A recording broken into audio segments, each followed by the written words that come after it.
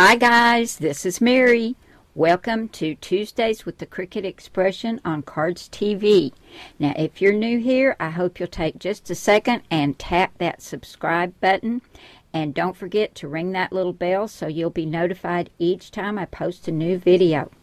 Now for our Cricut Expression card today, we're going to use this Cricut Light cartridge called Love You a Latte. And I love this cartridge a latte. It's really cute. It's all about coffee and tea.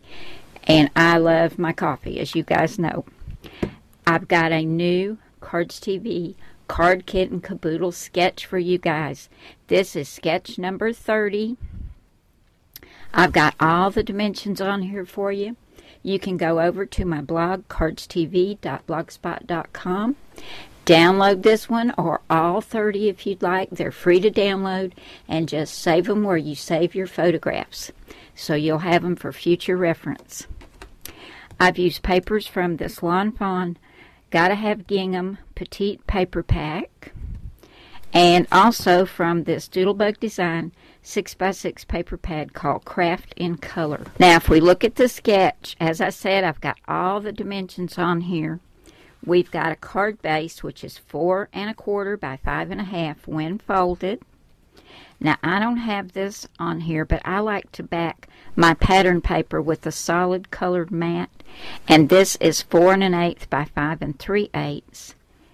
And then this mat, as it shows on the sketch, is 3 3/4 by 5. I'm going to get these adhered together and get them on my card base, and I'll be using some art glitter glue. Now if we look at the sketch, you can see I have a border that goes all the way across the card, and it's 1 1/4 by 4 1/4. But because I cut my brown mat at 4 1/8, I went ahead and cut this at 1 1/4 by 4 1/8.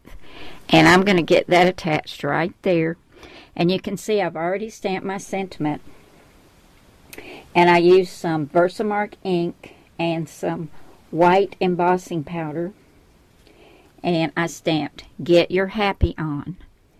And for that, I used the Cardz TV Mixed Messages stamp set. And there it is right there. Because coffee makes me happy.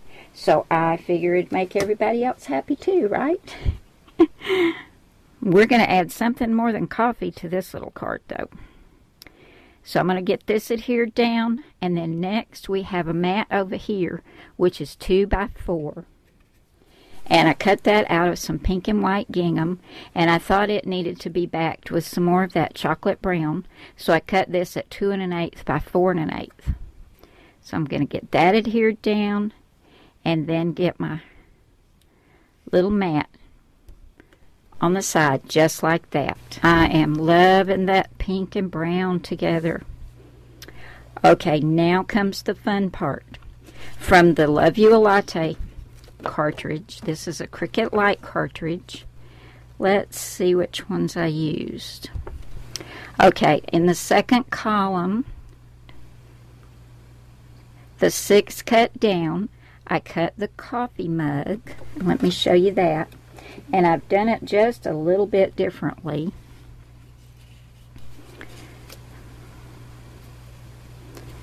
Okay, for this first layer, I cut it out of this dark tan. The second layer, I cut out of this cream color. And I didn't cut one heart, I cut 2 hearts.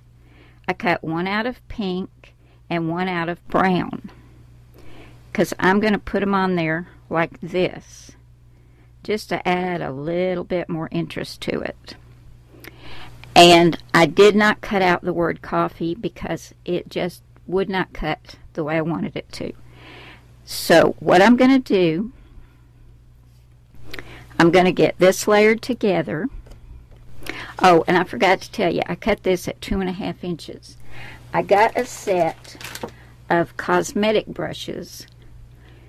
They're actually cosmetic brushes, but I'm going to use them to put some color on my coffee mug. Let me grab piece of paper over here to protect my work surface. And I love these. These work so much better than the sponge dauber. But I'm going to get these adhered together first. But I'll go ahead and show you what I'm going to do.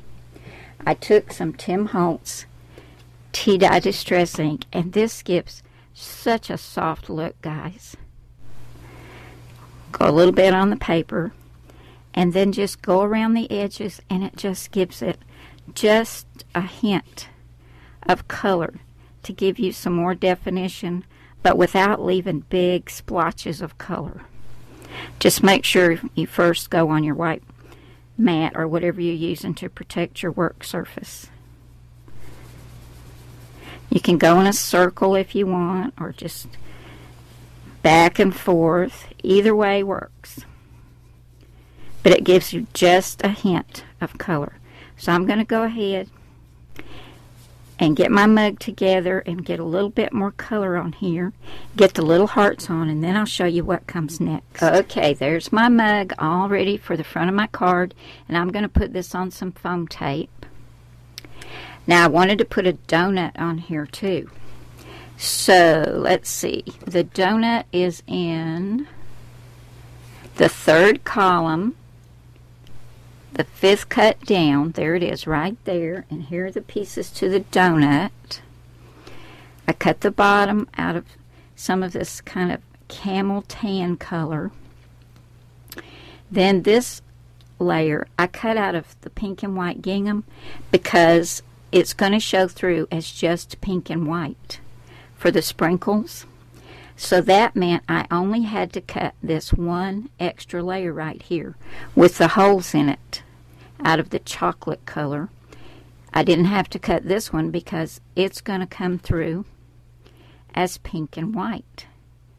So I won't have to do a white layer and a pink layer. And that's going to make my cute little chocolate frosted donut. So I'm going to get this adhered together, and I'm going to go around it with that Tea-Dye Distress ink as well. Here's my finished card, guys. I went ahead and got everything stuck down. I forgot to tell you that I cut the donut at 1 3/4 inches, and I cut layers 1, 2, and 4 for this cute little donut. And I had some of these sparkly little pink enamel dots. These are from Doodlebug. They're called sprinkles. So I put some of those in the corner in that pretty pink shade. Didn't that turn out cute? And that was using the Cricut light cartridge called Love You a Latte. I used my Cricut Expression and Cardz TV Card Kit and Caboodle Sketch number 30.